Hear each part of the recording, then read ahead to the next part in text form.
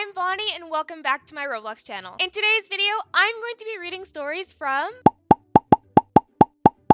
these amazing subscribers. Before we begin, please don't forget to like this video and subscribe to this channel for more amazing daily content. Enjoy the video! Okay, so I was in the 4th grade and it was photo day, and we all had to go up to the church with our whole class. On the bus ride there, I sat next to this one boy and he was so annoying. He was talking to me the entire time and my teacher clearly noticed. And then, when we had this thing called class dojo, it's sort of where you get points for doing good things, and the goal was to get 30. Just remember that for later. When we got back to class, the teacher said that someone and their partner were mucking around. And I was like, what? I only said that in my head though, because my partner was the one who was making me look like I did it when I never did anything to begin with. And he ended up getting me in so much trouble. Then my teacher said that the students that were misbehaving were mimicking this man that was sitting next to them, aka us, but my partner was doing that and not me. And then she later said that whoever did it got 4 dojo points taken from them, and the whole class was shaking, and I had a twitching eye in my school photo. I still have the picture to this day. The next day, we had to reach the goal of 30, which meant that we got a treat from this box our teacher brought every Friday. By the end of the day, everyone had 30 points and I had 26. All of my friends at school were asking, hey, why didn't you reach the goal? And I didn't want to lie to them. They were my best friends. So I just said, I asked the teacher if I could get 4 points taken off because I didn't feel like having chocolate. That was obviously a lie. I will never forget that day. So when I was in 4th grade, I had a huge crush, and I was so nervous to tell him. But then my best friend liked him. So later on, she confessed her feelings to him, and I didn't know that, so I confessed my feelings to him too. Sadly, he actually told me no because he was already dating my friend.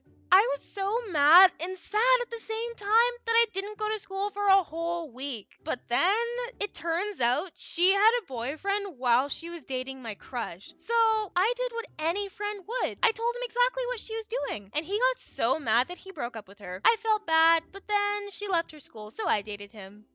I just met this really cute boy at school. His name was Ben. We've been friends for a while now, but I've just been so nervous to tell him that I liked him. Little did I know that my sister has been hiding a huge secret from me. I walked right into my sister's room asking if she wanted to go ride bikes, but she wasn't there. I was just about to leave her room when something caught my eye. It was a diary on her bed. I knew that I probably shouldn't invade her privacy, but I was curious. I gasped as soon as I saw the first line. Turns out she likes Ben. I was so shocked that she liked my crush that I ran downstairs to confront her. But when I got down there, she was already there with Ben. Turns out they're dating. A couple years ago, me and my family were living in our friend's pool house while our house was being sold. One night, me and my friend Avery and my brother Samuel were having a sleepover at the main house. Their parents weren't home, but the babysitter was watching us. She was somewhere in the kitchen, but also not really watching us at the time.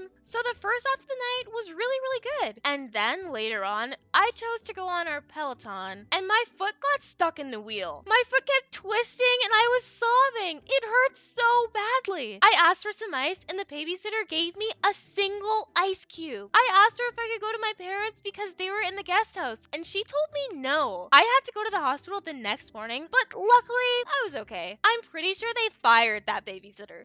I was walking home one day after school and noticed the Popular Girls were filming a video for their YouTube channel. As I passed them to try to get to my house, they gave me an evil stare, and one of them was like, No, wait, come here. in a really sassy voice. I looked up at them and was like, Yes? then they turned their phone to face me and started saying really mean things. What is someone like you doing outside? Shouldn't your mommy be walking you home? Then they both started laughing at me. Being the emotional person that I am, I burst into tears, racing home. The next day, as I entered school, everyone was pointing and laughing at me. I thought to myself, what could they possibly be laughing at me about? And then I remembered what happened the other day. As fast as I could, I ran to the bathroom, holding back my tears. And then, as soon as I got there, I pulled up my phone and saw the video they posted of me crying. It was everywhere. Suddenly, I got a brilliant idea that I should make my own YouTube channel. That way, I wouldn't be so embarrassed. I avoided human interaction for the rest of the day. As I walked home that day, I set up my phone and started filming a video. I started with a normal intro, just like most YouTubers. Hey guys, this is my first video. Today I'm just gonna be walking around and hanging out with you guys. Then I cut the clip, not knowing that the popular girls had watched me do that the entire time. They started walking over to me with smirks on their face, and for some reason, I had a feeling that I hadn't felt in a long time. Confident. They were like, What are you doing?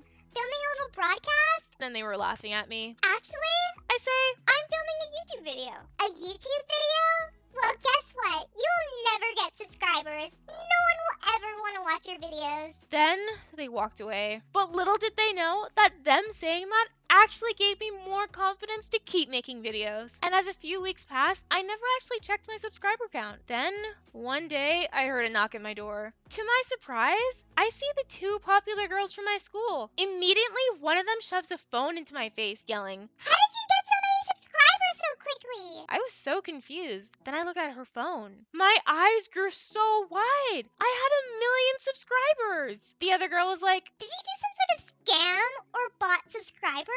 I smiled calmly and was like, No, I'm just a super nice person, unlike you. so one day I was in my room playing Roblox. Then, a little while later, I started making Roblox TikToks. I was so excited to see that I had finally reached 100 followers. So, I decided to do a face reveal. The next day at school, after I made the face reveal, all of the students at my school were looking at me funny, like I was some kind of dork, even though I kind of am. Then, my best friend Brianna says to me, Did you tell someone about your TikToks? It made it all around the entire school. and I was like, uh-oh, how did everyone find out? One day during lunch, the popular girls were being really mean to me. This happened a lot, actually. They would call me names and post horrible lies about me on social media. Then, when I got home, I told my mom and dad about it. They comforted me, but it didn't really help. I looked at my school folder, and there was going to be a school play. I really wanted to be in it, so I signed up. 1 week later, I got the role. The next week, I went to practice at school, and everyone else was there, even the popular girls. I had practice every day until the day came. Then, on the day of the play, everyone was waiting backstage in the auditorium. So I went backstage too. When it was my turn to go up on stage, everyone was clapping so hard and so loud I could barely hear. I was so happy. Then, when it was the popular girls' turn, they performed and only one person clapped, really slow and not loud at all. So at the end, I won the play. I was so happy.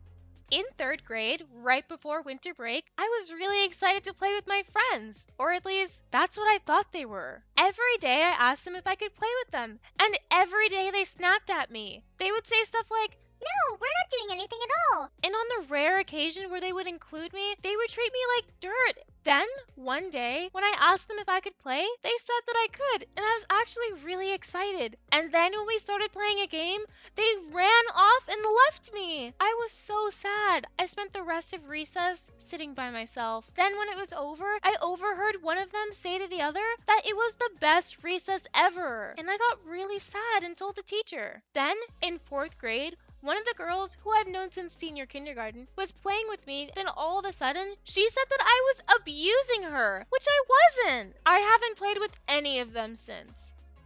Me and my friend, we'll just call her Olivia, were doing cartwheels on this mat I had at my house. And at the time, we were both sharing a babysitter. So we were doing cartwheels and Olivia kept taking such a long time. I asked her politely to stop taking so long so that I could get a turn. Then she gets so mad at me. Olivia then goes to tattle on me to our babysitter and said, Bonnie's being rude to me and won't give me a turn. I got so mad at her, but I decided not to say anything because the babysitter obviously favored her over me. The babysitter then comes up to me and asked why I was being so rude to Olivia. I tried telling her that I wasn't, but she wouldn't listen to me. By then, both Olivia and I were basically in tears. Then the babysitter got so mad. She was like, Why are you being so rude to me and Olivia? We're leaving. I was like 8 years years old at the time, and they were leaving me home alone. They proceeded to leave my house, and I waited about 15 seconds before running over to my neighbors. I told them what my babysitter had done, and then everyone started getting really scared.